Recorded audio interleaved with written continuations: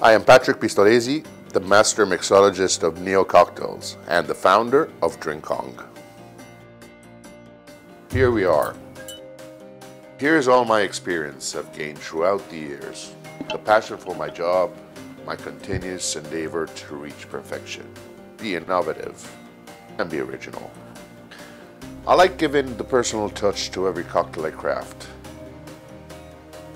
with my hands and with my imagination. Expertise, research, innovation, all of this at your home, thanks to NIO Cocktails. Cocktail by cocktail, story by story. Welcome to the cocktail revolution.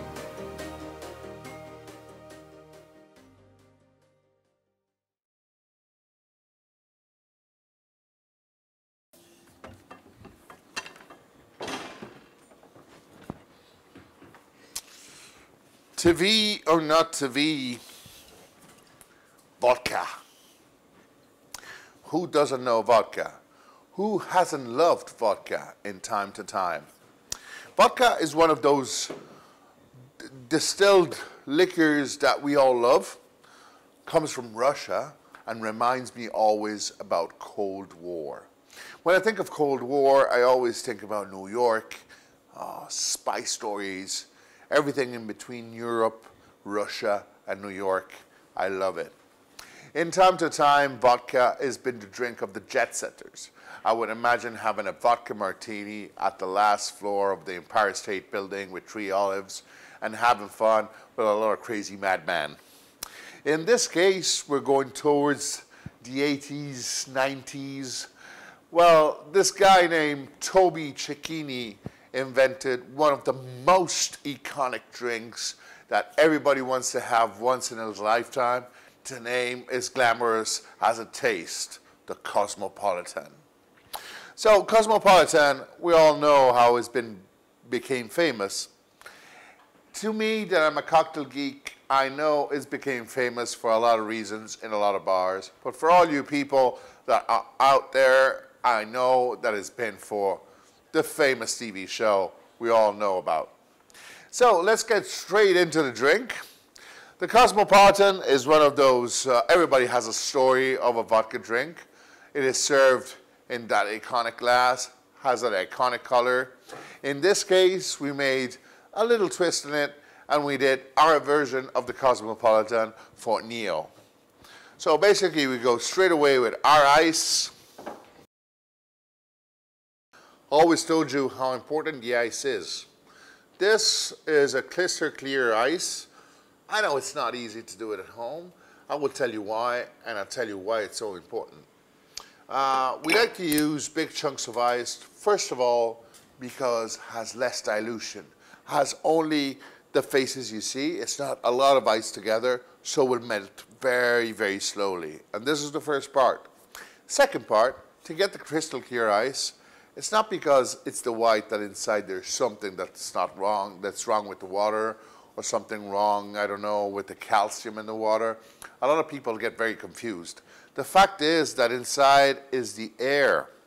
When you freeze the ice in a normal, let's say, ice tray, it just gets frozen from all the parts. So the air gets concentrated in the middle, and that's when you get what we call milky ice. It looks like it's got a little milk inside. Instead, that's just the air. When the ice got no air at all, it gets much more compact and much more cold and gets very difficult to melt, let's say like normal milky ice, as we said before. To make crystal clear ice, a lot of people say boil the water, filter the water. The fact is you only have to freeze it from one part, either underneath or either on top. There's a couple of tricks to do that. We have a machine that does that with big, big blocks, and then we saw them up and get our little block. But if you don't have this, you could easily take an insulate fridge, you know, those little portable fridges where you put your stuff inside, keep the lid open so that all the sides are insulated, fill it with water, and that will freeze from the top to the bottom, and that will give you a crystal clear ice 100%. Now that we said that, let's go straight in what is in the drink. We have some beautiful vodka, we have some orange curacao, in this case Cointreau. The French touch of this beautiful liquor has a little bit of that orangey zest that we love in our drink. We have some cranberry, and then obviously we have our citrus mix, which is made of citric acid, water, all biological, and plus a touch of sugar just to out of balance the whole drink. Let's go to rip it off. Fantastic. Perfect rip. And we go to serve. How iconic is this? Nice and pink. I would imagine drinking a Cosmopolitan, as I told you, at the top floor of the beautiful skyscraper in New York, tasting a little bit of an aperitivo, tasting the electricity of the night. The night is already going to start. Maybe thinking of what party I should go. Cosmopolitan always gives me this vibe. We go to, you could use a lemon wedge, a lime wedge. I like you to use an orange zest. I won't flame it because the tradition wants to have it flamed. You can do whatever you want. We don't use flames here at Drink Kong, so we just go with a little bit of zest, pour it in.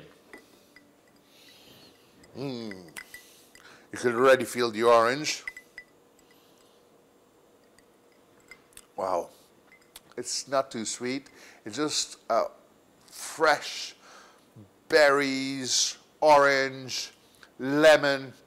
It's just a great drink. So refreshing. I love Cosmopolitans. Don't get me wrong.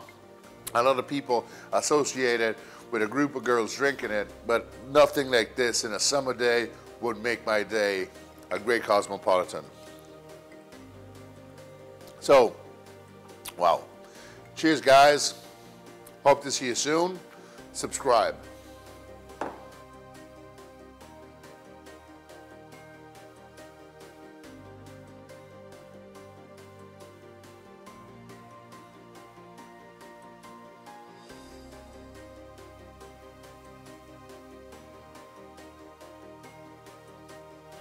If you liked what you saw, follow us on our channels.